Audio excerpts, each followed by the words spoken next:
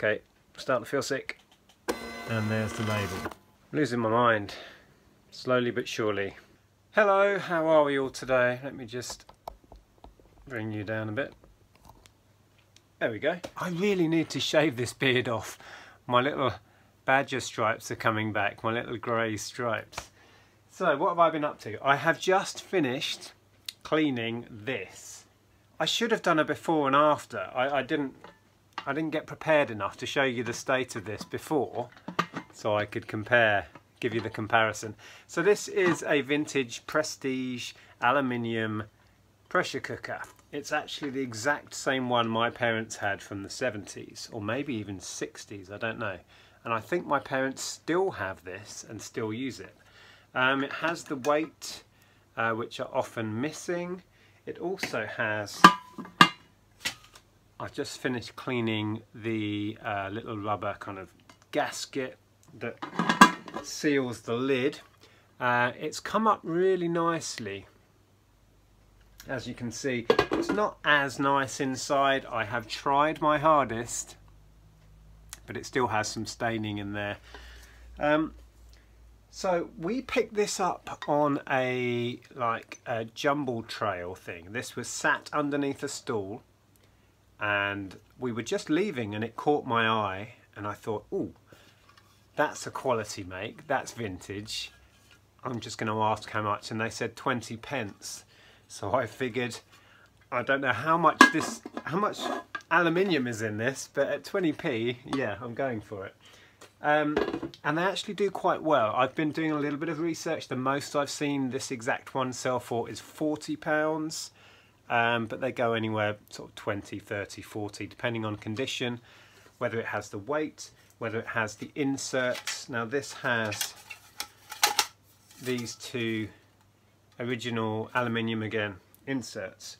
So I think I'm going to aim, I might put it on at 40 with offers. Condition on the outside is great, but it does have that staining that won't seem to come off. And yes, I'm aware I could do lots of things to this, the whole bicarb thing and soaking it and blah blah blah, but I just want to get it listed. So that's what I've been doing just now. I've done orders for today, they've been shipped. Wasn't masses going out.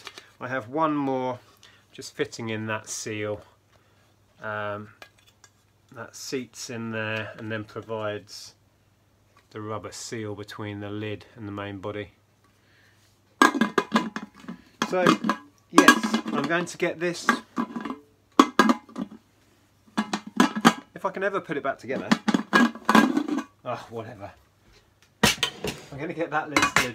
I do have one more thing to package, and what I also did, I popped out earlier and on my travels found that heap of cardboard in my usual cardboard honey hole, and so I need to sort all of that, get that stowed away. But I have also sold this. Now I listed the juicers and smoothie makers that were sat on top of the racking. This was the last one to go. This wasn't a great brand. It's Bosco, and I in the end I sold it for 20. I thought I'd done it free shipping. When the order came through, it had £2.99 shipping on it, which will not cover this going by courier.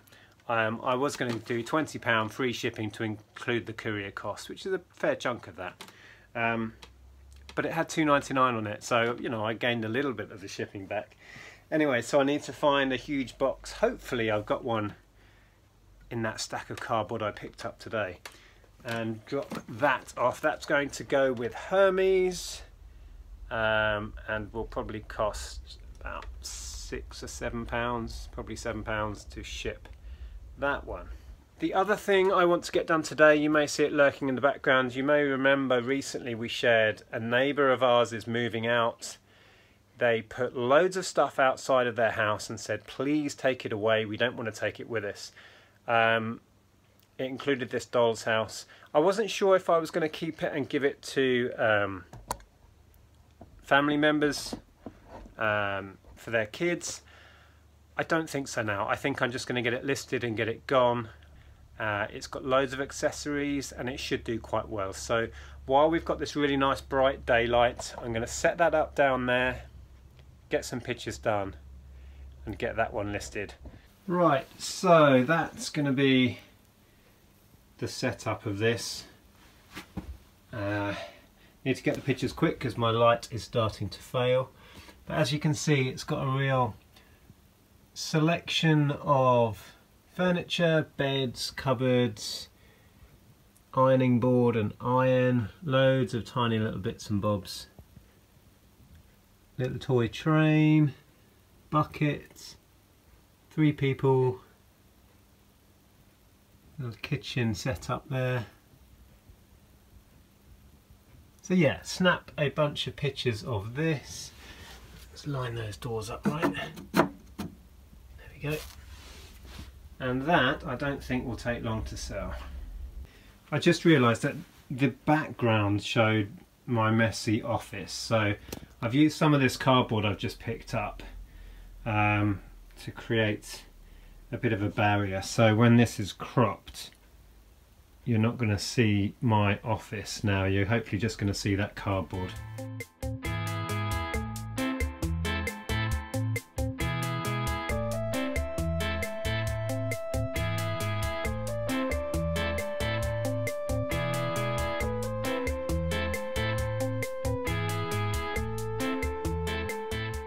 I'm going to put a shipping option on it, so I have elected to take it apart so I can store it easier, and then when it comes to shipping it, it will be a lot less volume. So I'm going to add a picture to the listing showing it kind of flat packed. I'm also going to add into the listing this Allen key. I've got a few of those in my toolkit, so I'm going to supply that for the bolts so the new owner won't have any trouble assembling it. It's super simple, I don't think anyone can go too far wrong with it. So there we go, job done.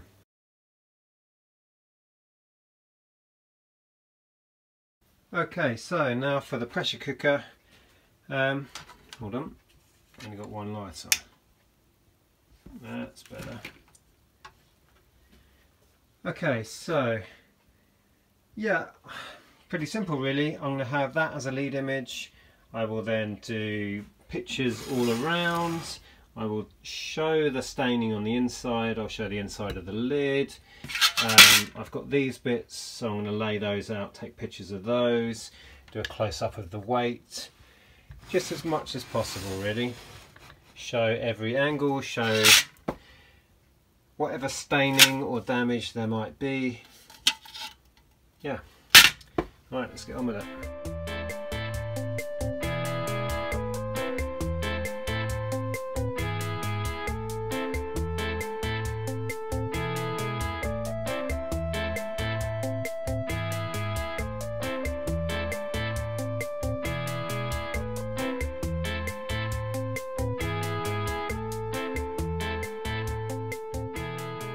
Okay, now to ship this thing. I really struggled to find a box big enough. This is quite awkward because it's fairly wide, but it's also really quite tall. I did experiment with taking the lid off and maybe packing that separately, but it was still a really awkward size and shape. But luckily I did pick up a decent box today, and it's this one, and I'm pretty sure, yeah. Oh, that's perfect. I don't think that could be much better really. It's got enough space around it. I'm going to pad this with more. I've got loads of spare cardboard. I mean, I picked up tons of it today. It's just everywhere. So I'm going to fill most of that void with cardboard, and then this paper void fill, and that can be on its way. I love getting rid of the bulky stuff. It's been so satisfying clearing these shelves of the bulky stuff. There's still plenty to go, and I nearly forced myself to start on these projectors today, but ended up opting to go for the doll's house and the pressure cooker first. But I might get those down when all this is done, and just do an initial look. See which ones power on, see which ones have issues, and start the process, because I don't know how many I've got. 1, 2, 3, 4, 5, 6. I think I can see 6 8mm projectors from here, and some I've had for an embarrassing amount of time. I think 3 or 4 years is the most I've had one of these, but yeah, need to get onto that. Okay, so the initial kind of void fill of cardboard is pretty much done. I'm just going to roll another bit up here and fill that void, a bit like this, and then I'm going to fill what's left of the space with the paper, and that will be good to go. Right, so we are there. So that's the box completely padded. I'm going to cap it there with that, seal it up and drop it off.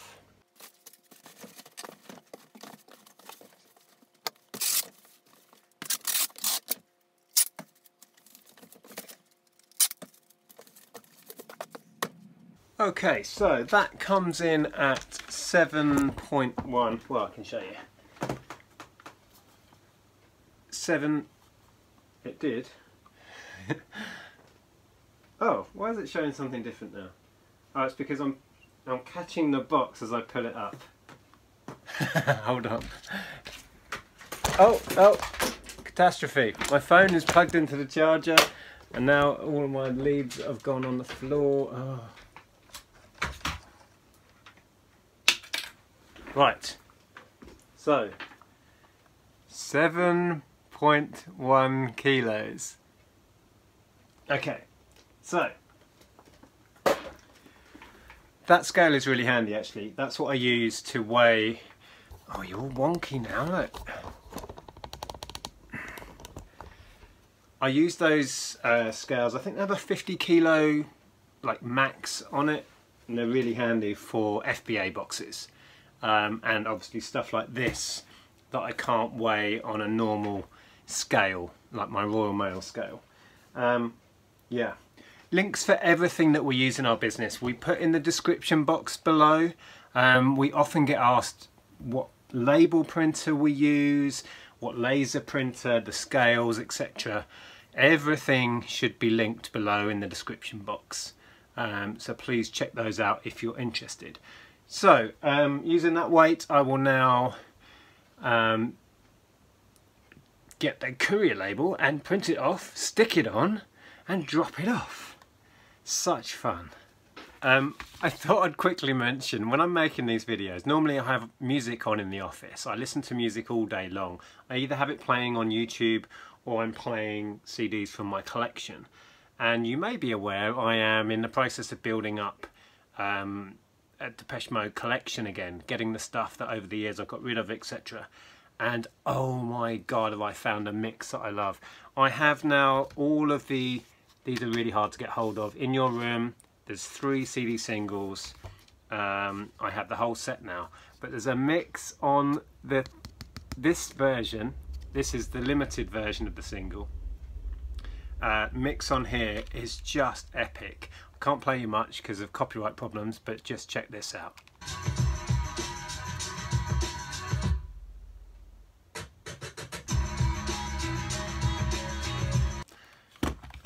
I don't know how much of that I had to cut out. I can't leave much of it in because you get in trouble on YouTube. But yeah, I just thought I'd put it in because I have to. I think, oh, I'll film the next bit, and then I have to stop the music and film, and then put the music back on, and then I think, oh, I just need to say this, and then I have to stop the music and carry on. It's a right faff. Okay, so that's all booked.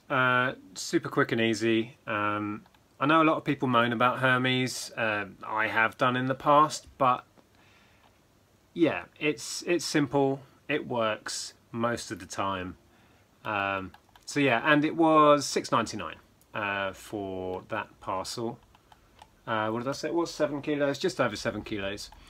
So yeah, I'm just going to print off the label. I choose to use my 6x4 label printer, which I use for all of my Royal Mail, and pretty much, yeah, all of the couriers I use, I can print their labels 6x4.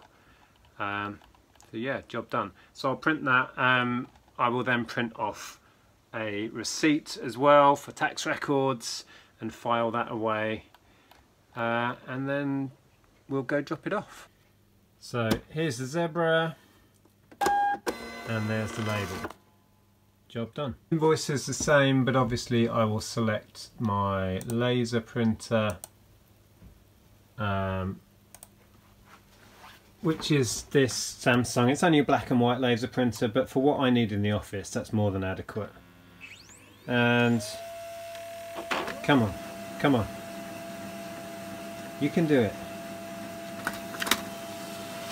Whee! Job done. It took me ages to actually bite the bullet and switch to a laser printer. We've had that one a couple of years now. And the money we have saved on ink is astonishing. I used to have a Canon, like, what are the old ones called? Regular, old style printer. What were they called? Inkjet. There we go. God, it's old age, I tell you, my brain doesn't work. But yeah, eventually I went for this. It wasn't even that expensive. Couldn't tell you offhand. And yeah, we've saved the money I spent on that laser printer probably 5 or 10 times over in the space of time I've had it. I've only replaced the toner cartridge in that twice in a couple of years. It's amazing.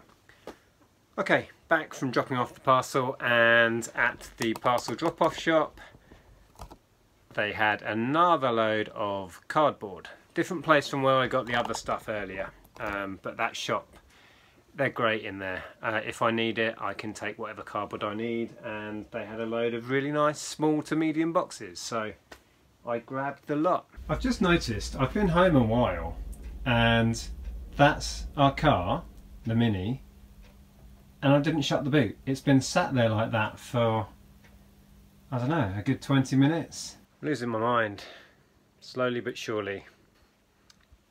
Let's do a panoramic. Okay, starting to feel sick.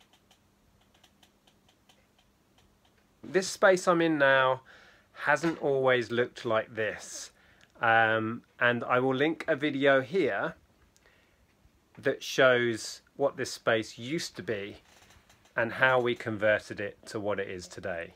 So if you haven't seen that video, it's really quite an interesting video. Take a look and let me know what you thought. Thanks for watching, and I'll see you soon. Bye for now.